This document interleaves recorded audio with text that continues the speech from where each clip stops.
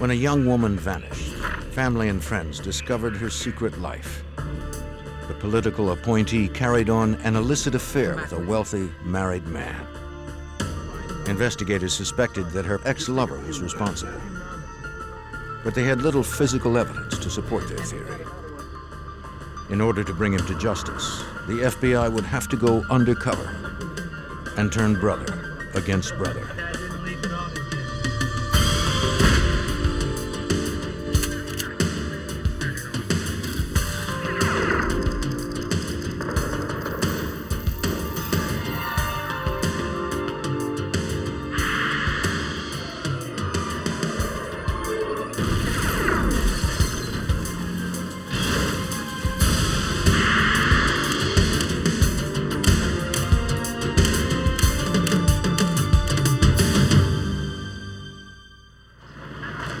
Power is a responsibility as well as a privilege, but in the wrong hands, power can corrupt. This is especially true in the legal community. For former Deputy Attorney General for the state of Delaware, losing sight of his sworn oath to uphold justice would prove lethal. I'm Jim Kallstrom, former head of the FBI's New York office. When a prominent attorney tried to put himself above the law, it was up to the FBI to prove that justice is blind.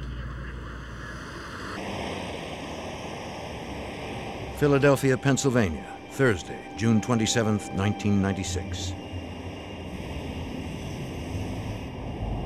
At the upscale Panorama restaurant, prominent Delaware attorney Thomas Capano, separated from his wife, dined with his mistress Anne Marie Fahey, the appointment secretary to the Delaware governor. Back next week, we'll be out and look how good we work together. Despite the candlelight and wine, her mood was grim. Anne Marie told Capano she wanted to end their relationship. Capano was furious with her decision.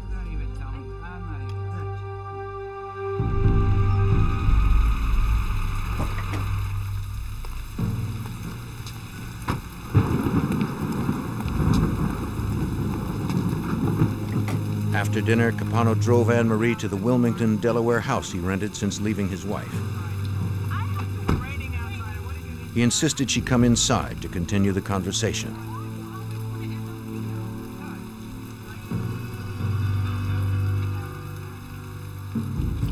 He didn't want their affair to end.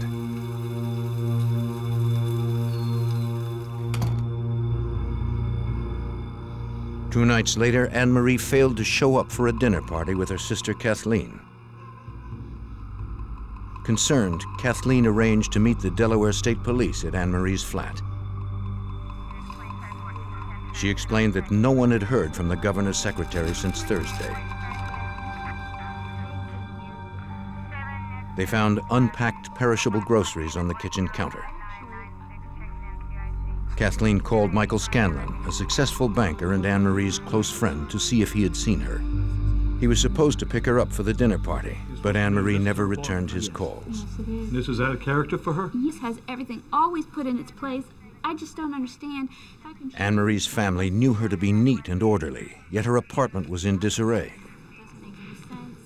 Shoes littered the bedroom floor alongside her purse. An expensive pantsuit remained in its gift box. This isn't normal.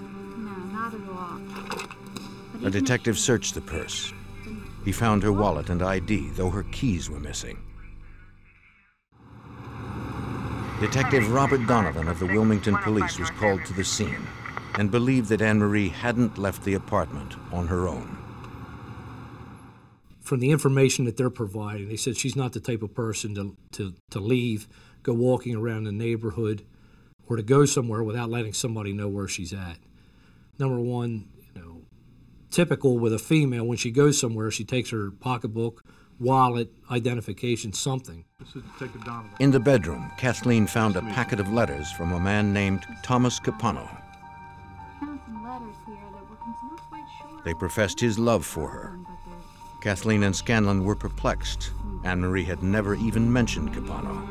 It's nobody that we knew. Though Anne Marie's sister had never heard of the man, Detective Donovan certainly had. Thomas Capano was a powerful man in the state of Delaware. Tom Capano was extremely connected. He was, at one point, he was number 2 man for the city of Wilmington. He was head legal counsel for the governor for the state. He was very close with a number of state representatives, state senators, extremely close with some retired police chiefs for the city of Wilmington. Very influential. The detective found Anne Marie's journal in the bedroom and flipped to the last page. The diary entry evidenced her relief at ending her love affair with Capano. It read, "I have finally brought closure to Tom Capano. What a controlling, insecure maniac." Doesn't look like a happy relationship, though. Not at all. The officers paid a visit to Thomas Capano at 3:39 a.m. Separated from his wife and the father of 4 daughters, 47-year-old Capano was living in a rented house located only minutes from Anne Marie's apartment.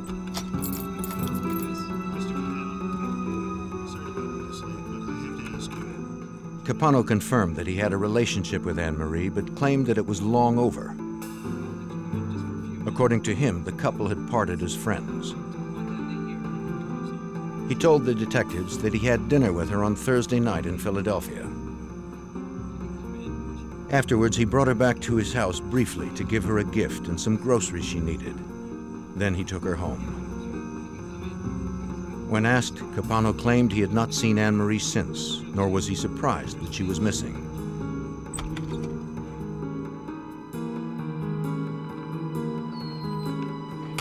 Capano explained that Anne Marie had Friday off. Perhaps she had decided to go away for the weekend. He described her as moody and at times suicidal. He suggested the police wait until Monday morning when she would probably show up at work. We then asked him if she, in fact, was at his house, and if he would have a problem with us looking through his house. He stated that he would have a problem because his children were with him for the weekend and they were upstairs asleep. On Monday, however, Anne Marie failed to show up for work. Investigators returned to her apartment building and talked to her downstairs neighbor. Can you tell me something about what happened last night? The neighbor had been away over the weekend, but remembered hearing a single set of footsteps in Anne Marie's apartment on Thursday evening at around 9:45. Normally we hear high heels. They seemed heavier than usual, possibly a man's. She heard nothing more after that night.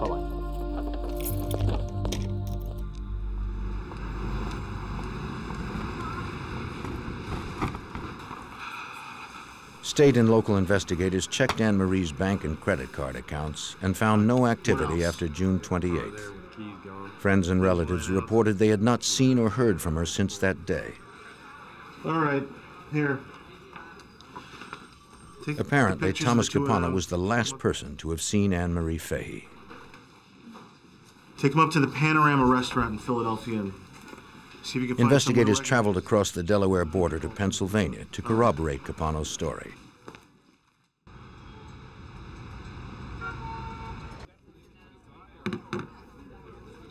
They spoke to the waitress who served the couple on June 27th at about 7 p.m.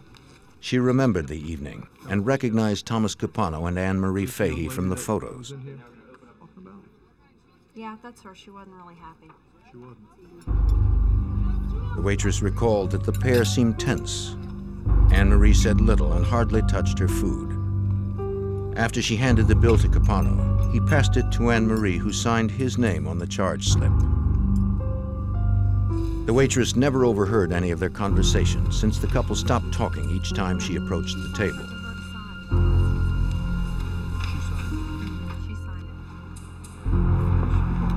Investigators met with several of Anne Marie's close friends who described an illicit affair that had begun almost 3 years earlier.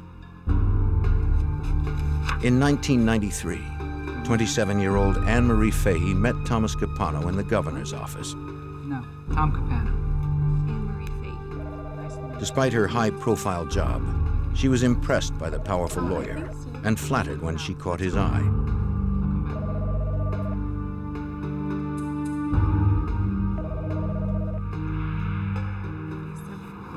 Investigators learned that while Capano showered Anne Marie with expensive gifts, he only romanced her in out-of-the-way places to avoid being seen. She felt a strong attraction to the charismatic older man, but feared her family's disapproval and kept the affair secret. I'll be waiting for you when you go back. As months passed, Anne Marie confided to her friends that Capano's charming exterior belied an angry and manipulative man. He understood love only in terms of control. She told her friends that she couldn't trust him. By the spring of 1996, his manipulation and anger had damaged their relationship beyond repair. Capano told Anne Marie that he had separated from his wife so they could stop hiding. I don't even want to talk to you about this. I don't even want to talk to you about this. Give me more. You know how much I can. Anne Marie wanted out. Capano refused to let go.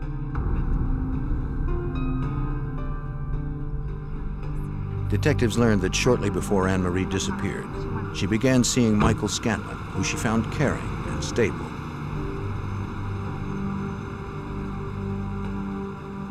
It was the relationship that she had always hoped for.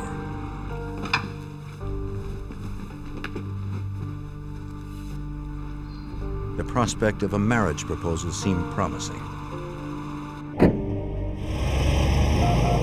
Thomas Capano continued to pursue her. Anne Marie told friends that Capano was stalking her. She was scared and wanted him out of her life. Capano refused to accept the rejection.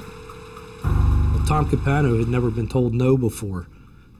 He thought that he could control everything in his life and everything in everybody else's life. Finally, somebody, Anne Marie Fahey, stood up to him and told him, no, I've had enough, and Tom couldn't handle it. The Fahey family posted a $10,000 reward for information relating to Anne Marie's disappearance. Over the 4th of July weekend, hundreds of concerned citizens helped police conduct a massive search of the local park where Anne Marie often jogged. The governor himself joined in the hunt. Thank you for everybody who knows and loves Anne Marie. They found no trace of the missing secretary. The case became a federal investigation since Anne Marie, a resident of Delaware, was last seen in Pennsylvania. Special Agent Eric Alpert of the FBI's Wilmington field office offered his help. I contacted Robert Donovan, asked him if we could be of any assistance. He said we could. At that point, we pulled telephone records and credit card records. With the help of the U.S. Attorney, Alpert secured credit card statements and phone records belonging to Thomas Capano and Anne Marie Fahey. Assistant U.S. Attorney Colm Connolly noticed that Capano made a $308 purchase at Wallpaper Warehouse just 2 days after Fahey disappeared. Thought that was odd because Tom Capano was living in a rental house, so I called the number for Wallpaper Warehouse. The person answered the phone and said air-based carpets. I turned to Bob Donovan right away, and we both had the same reaction, which was, my God, he must have rolled her up in a carpet.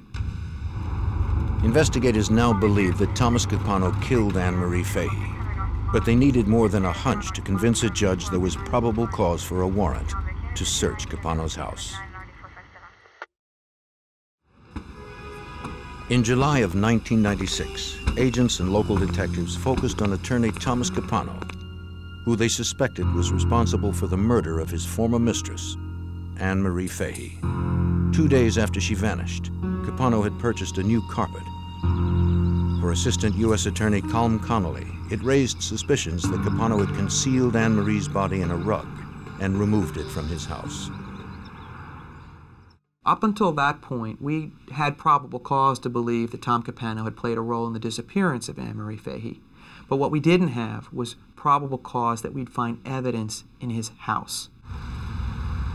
I really wanted to call you in to ask. Hoping to establish probable cause in order to obtain a search warrant, investigators learned that Capano's housekeeper had cleaned his home 4 days before Anne Marie's disappearance.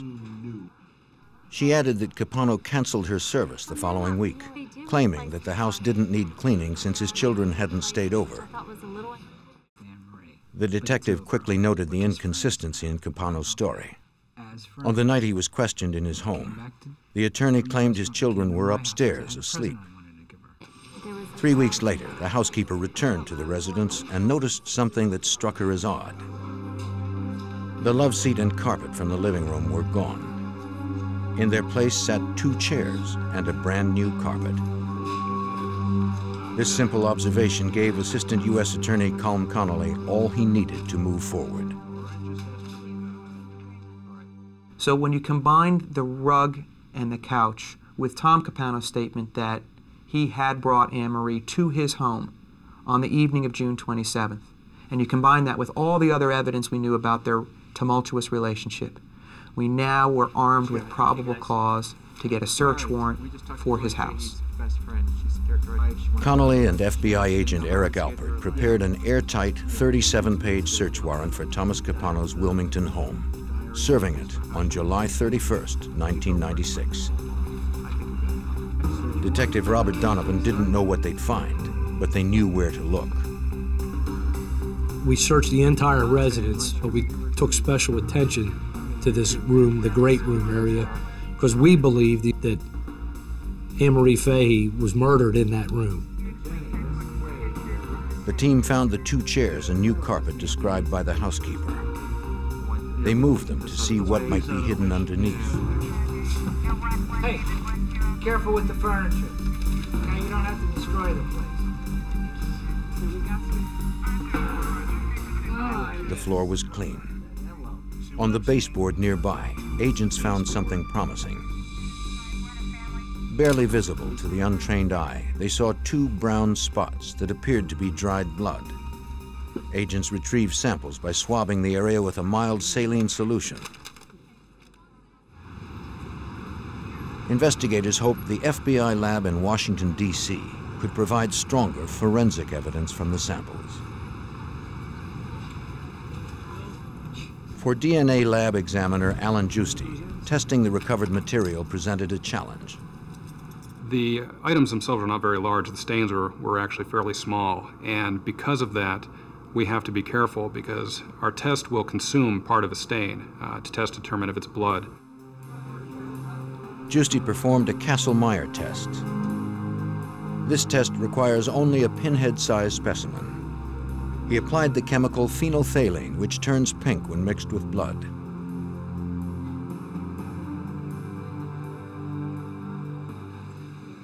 The test worked. For Agent Eric Alpert and the team, the discovery was important.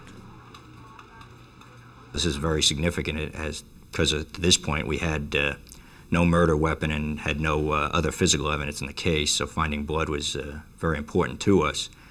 We needed to find whose blood that was and whether it matched Anne Marie Fahey's blood. It was impossible to determine whether the blood belonged to Anne Marie without DNA samples from her or her parents. Samples from her siblings would be too disparate to provide solid results. Unfortunately, Anne Marie's parents were deceased. Anne Marie's brothers and sisters provided investigators with a possible lead. A check of the missing woman's calendar book revealed that she had given blood a month before she disappeared. Agents went to the blood bank to subpoena the sample. It was too late. Her blood had been reduced to plasma and shipped overseas. There was only a slim chance it could be retrieved. Worse yet, DNA-rich red and white blood cells had been removed, and extracting DNA from plasma alone is next to impossible. As the investigation slowly moved forward, Thomas Capano continued to live a life of ease.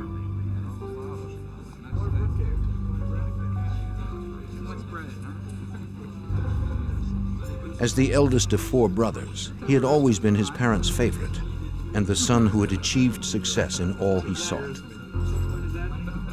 Thomas's brothers had always looked up to him. Jerry, the youngest, had been rescued many times by his older brother's legal expertise.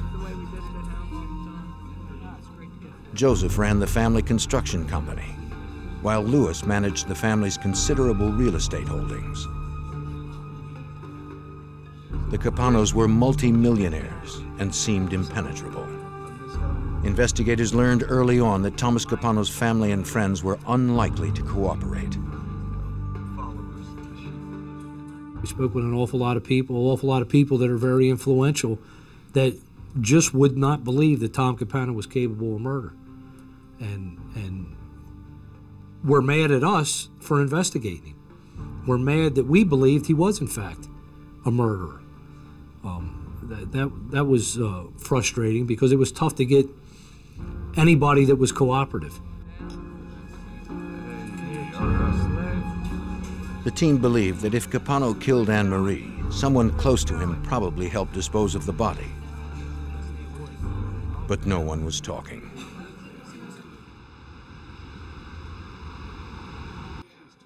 With no body, no DNA sample, no murder weapon, and no cooperation from his cohorts, the federal case against Thomas Capano was weak.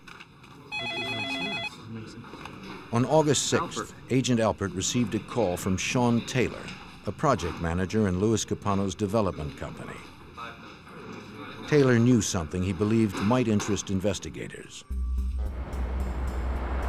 He agreed to meet agents and detectives in a secure location, fearing what would happen to him if the Capano brothers found out he was talking to authorities.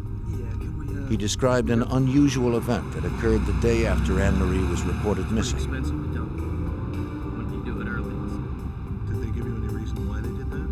He advised us he was a project manager at one of the Louis Capano and Associates construction sites. He stated that he was ordered on July 1st, the Monday after Anne Marie Fahey's disappearance, to have 4 dumpsters on the property pulled and dumped. And he felt that was strange because none of them were full, and it would be very out of character to do that because of the cost of dumping something like that. This reinforced the investigators' suspicion that Thomas Capano had help disposing of Anne Marie's body.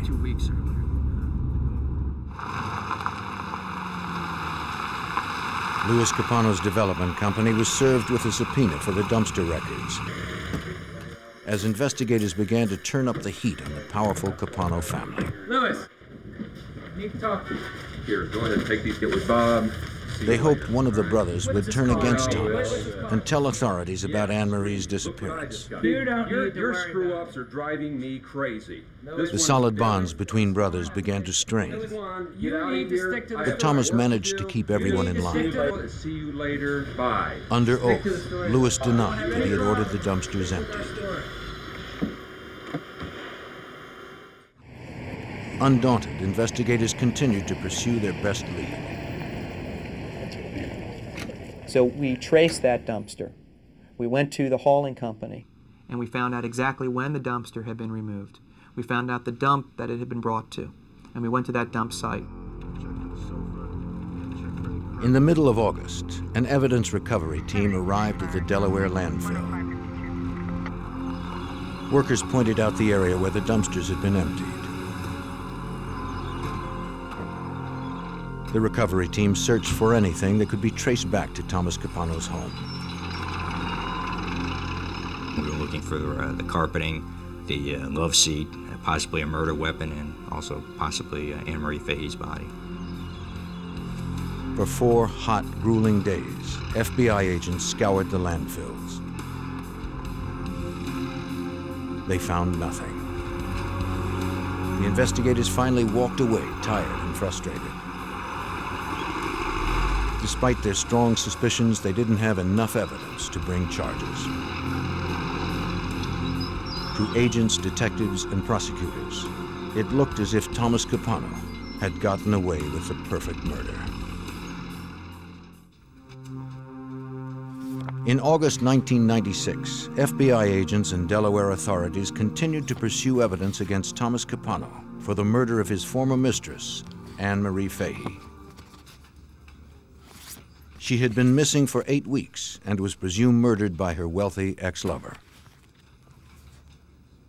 As FBI agent Eric Alpert explains, investigators had no physical evidence to support their theory. There were several challenges in this investigation. We had no murder weapon, no true crime scene, no body, and no witnesses who would come forward and give us information as to what had happened. On September 6th, investigators received the call they were hoping for. The blood plasma Anne Marie had donated a month before her disappearance had been recovered just before it reached its European destination. Sure. Agents needed a known sample of Anne Marie's DNA to compare to the unknown sample from the blood spots found in Capano's house. But DNA lab examiner Alan Giusti didn't know if the plasma would be sufficient. The problem with extracting DNA from plasma is that plasma is the portion of blood that is separated from the blood cells, and the blood cells are what contain the DNA. So when you're working with plasma, you're actually working with a very poor source of DNA. To his surprise, he found residual red blood cells in the plasma. This enabled Giusti to retrieve a small amount of Anne Marie's DNA. He compared her DNA sequence to the sequence from the unknown source.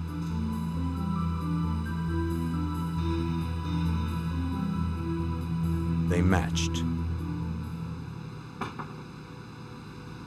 There was only a minute chance that the blood spots from Capano's house did not belong to Anne Marie Fahey.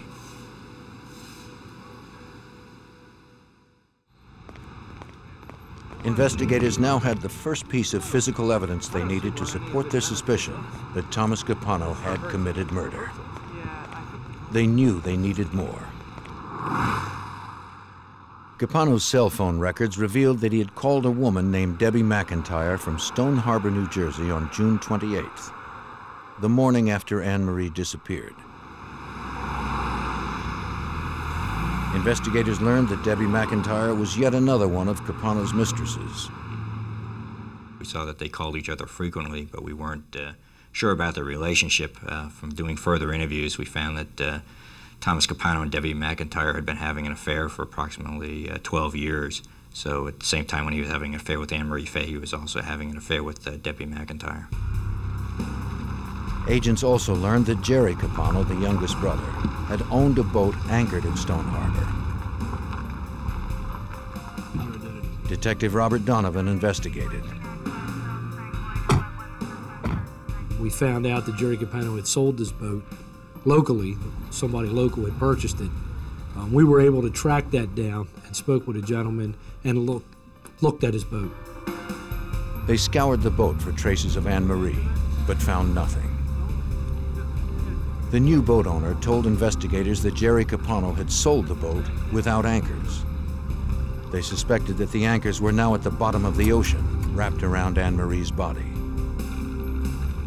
Assistant U.S. Attorney Colm Connolly and his team turned their attention to Jerry Capano.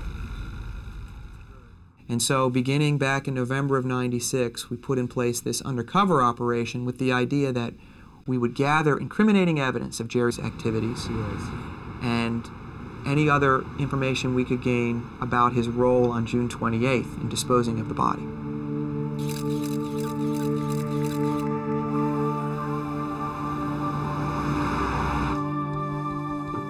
If agents gathered enough evidence to bring federal charges against Jerry, they could pressure him to talk about his brother's role in the murder. For 11 months, undercover agents tracked Jerry's every move. They learned that he frequented bars and nightclubs and used illegal drugs. They also learned that he collected firearms, a federal crime for a known drug user.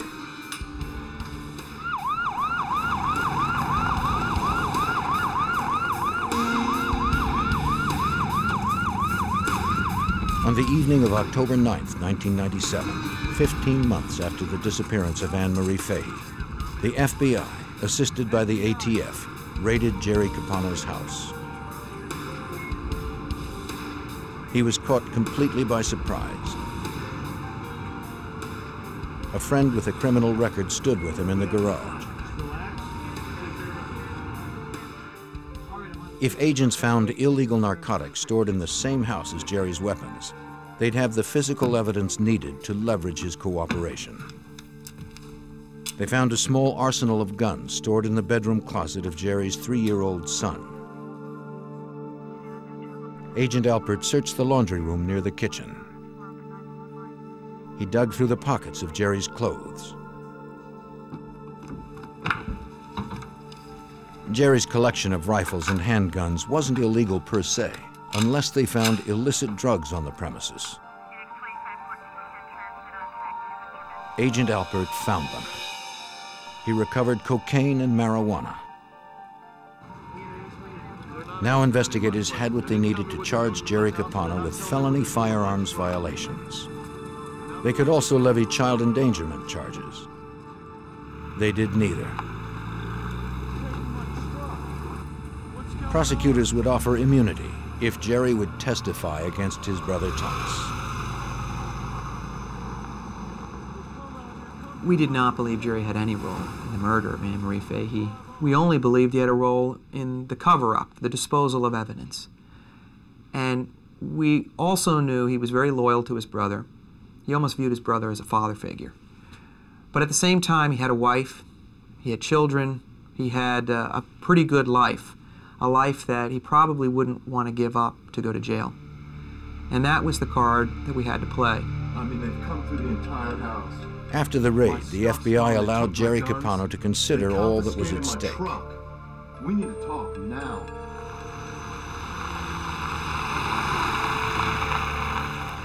He was forced to choose between his brother and his wife and children.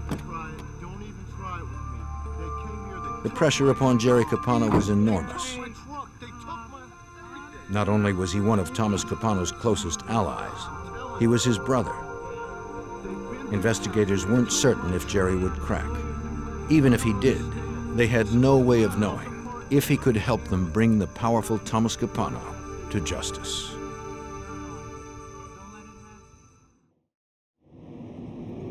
A year and a half after the disappearance of Anne Marie Fahey, Jerry Capano asked to see the FBI and U.S. Attorney Colm Conley on November 8, 1997.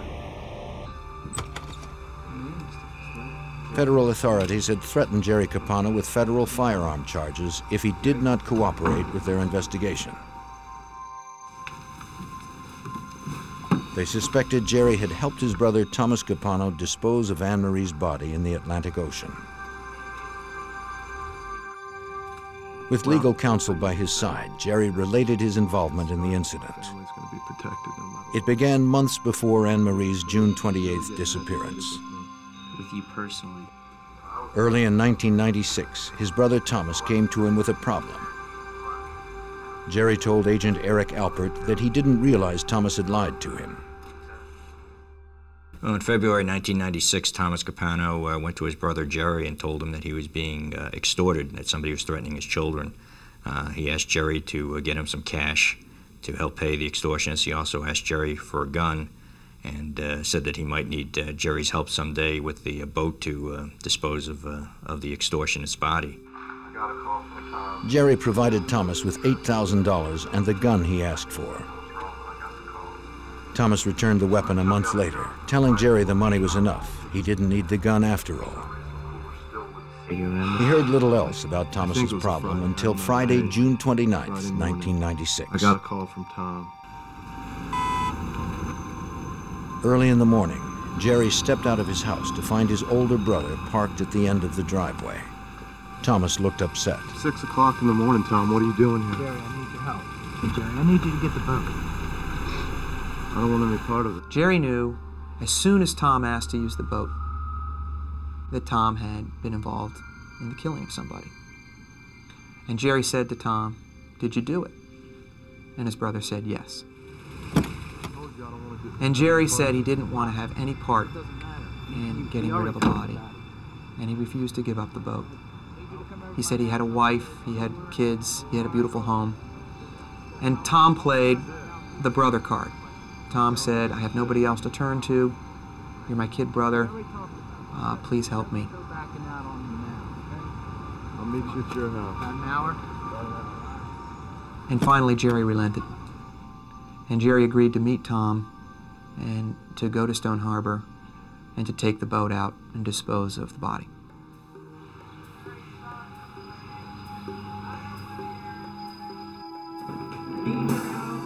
Behind closed doors, they met inside Thomas's garage, where he asked Jerry to help him load a heavy cooler into his truck.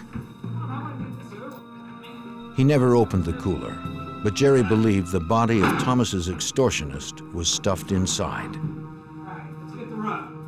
Let's go. Only the carpet remained. It's not gonna sink. Jerry told his brother not to take it on the boat because it probably wouldn't sink.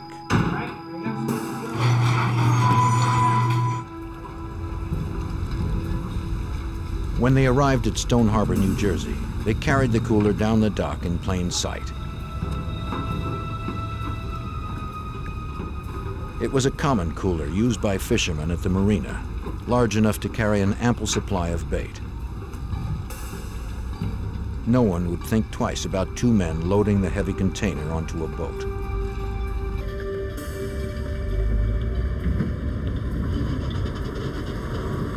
The brothers fueled up and headed for the open waters of the Atlantic.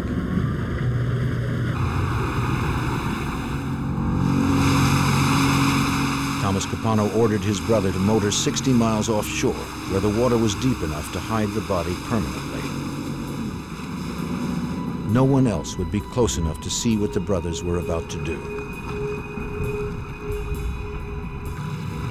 They heaved the cooler into the sea, but Thomas Capano miscalculated. The makeshift coffin floated.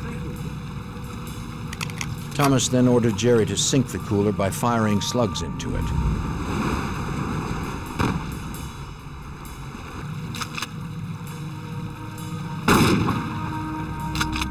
The cooler still floated.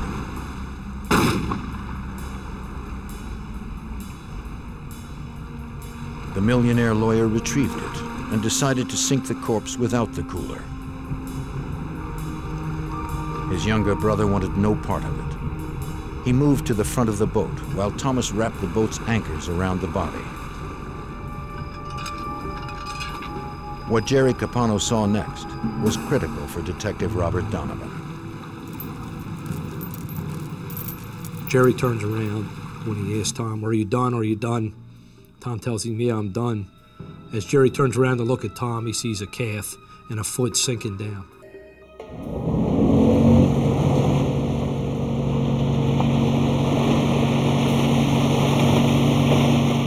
On their way back to Stone Harbor, Thomas Capano disassembled the cooler and scattered its parts into the ocean. And Tom said he needed me to come back to the house, that he had something else that I needed to do with him. The work wasn't finished. Wrapped it in anchor chains and threw it over. His brother needed to dispose of more evidence.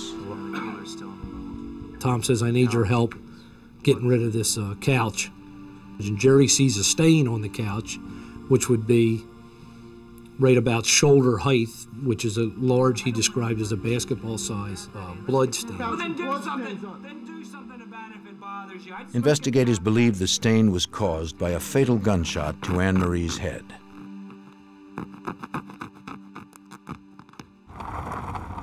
They dumped the couch and the carpet into a trash bin at a construction site managed by their brother Louis. Jerry had nothing more to add. When word got out that Jerry had cooperated with investigators, his brother Louis appeared with his lawyer 2 days later. Conversations for an official record. Louis Capano recanted his earlier statement and admitted that he had obeyed Thomas's orders to empty the dumpsters earlier than scheduled. The FBI began 24-hour surveillance on Thomas Capano. They believed the suspected murderer might try to kill his brothers to keep them from testifying.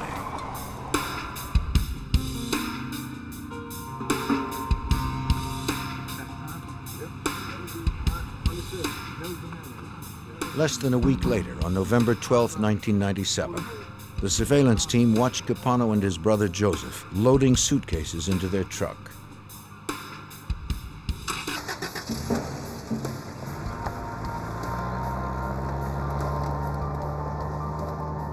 They were heading towards the airport. Agent Alpert feared Thomas was fleeing jurisdiction. At that point, I paged Colin Conley, the Assistant United States Attorney who was inside the grand jury room, with a 911 page to come out. I told him of the details and said we need to make a decision on what we're going to do. Investigators felt they still didn't have enough to charge Thomas Capano with kidnapping and murder, but agreed they had to stop him from fleeing. Alpert ordered his arrest on grounds that Capano had obstructed justice by coercing his brothers to give false testimony. 17 months after her disappearance, the suspected killer of Anne Marie Fahey was finally in custody. Two brothers now stood against one. But investigators still had no body and no murder weapon. On November 12, 1997, the FBI arrested prominent Delaware lawyer Thomas Capano. He was the prime suspect for the murder of Anne Marie Fahey. His younger brother Jerry claimed Thomas had dumped a corpse into the Atlantic Ocean.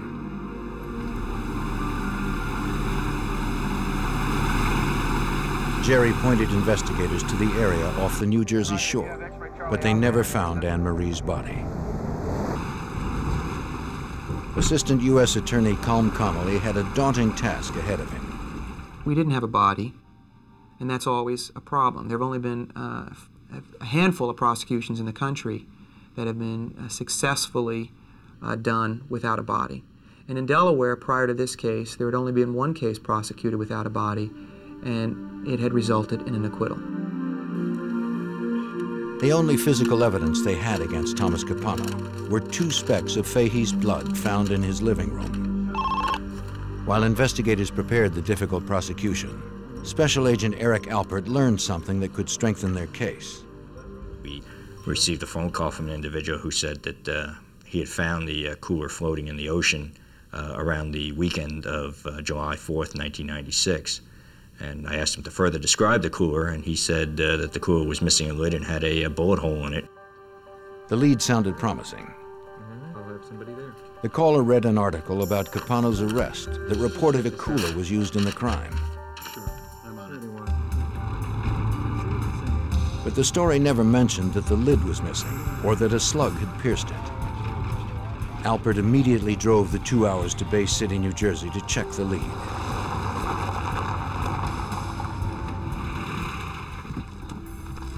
On the weekend of July 4th, 1996, Ken Chubb was fishing 6 miles off Indian River when he came across a cooler bobbing in the ocean.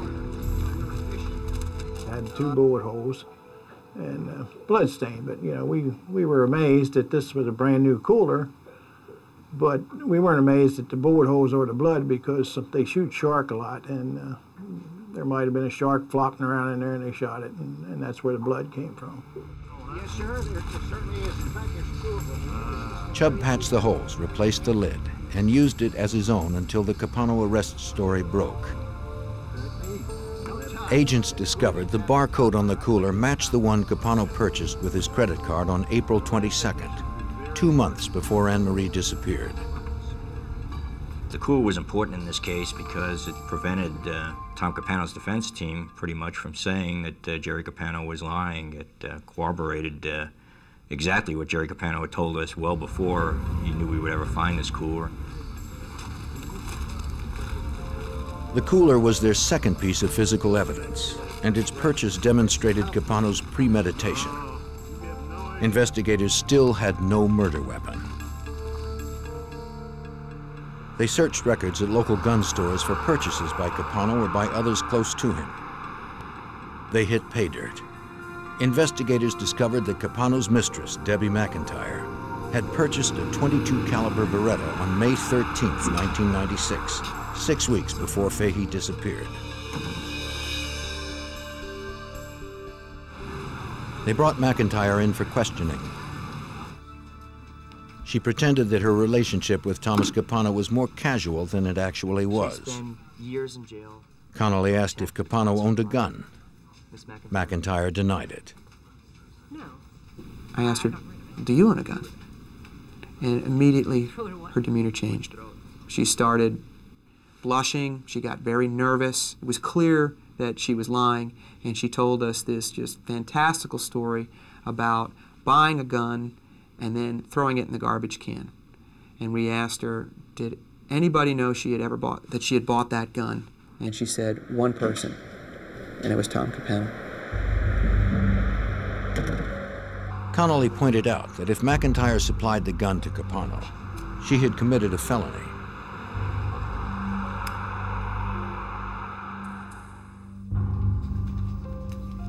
Under the advice of her attorney, McIntyre admitted that Capano had asked her to buy the gun in the first place.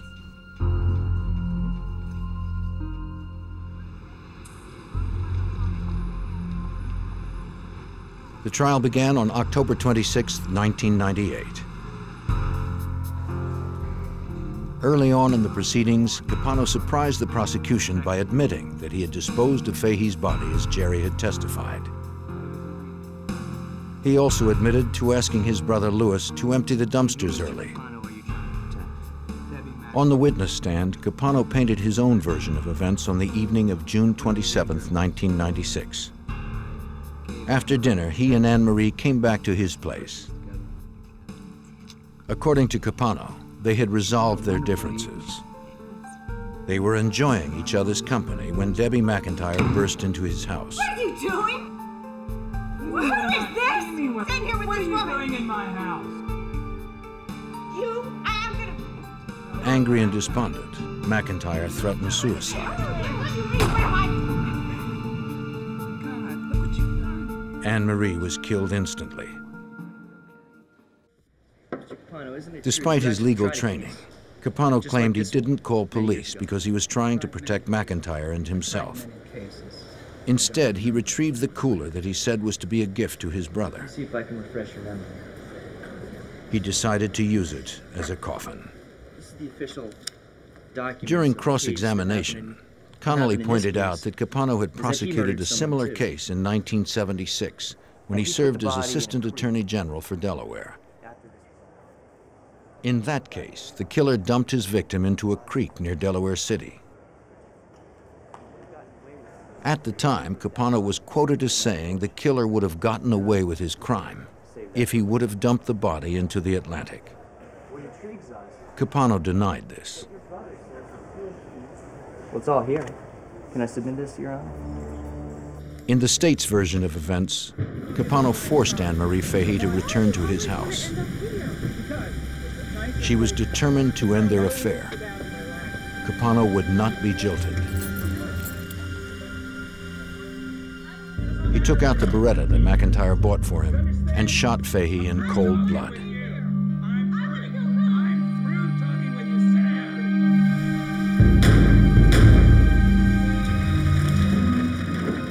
Then he stuffed her into the cooler.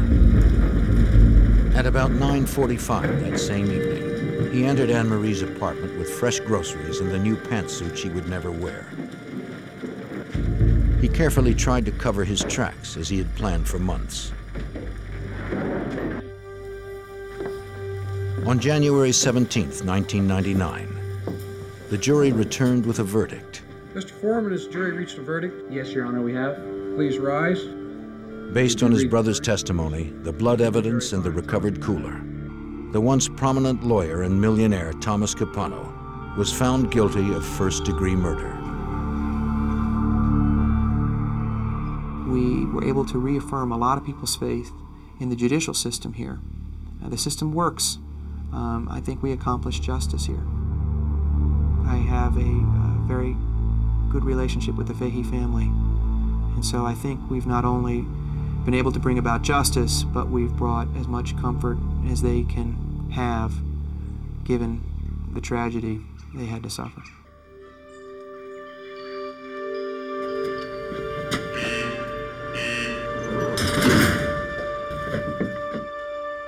The jury went further, sentencing Capano to the gas chamber.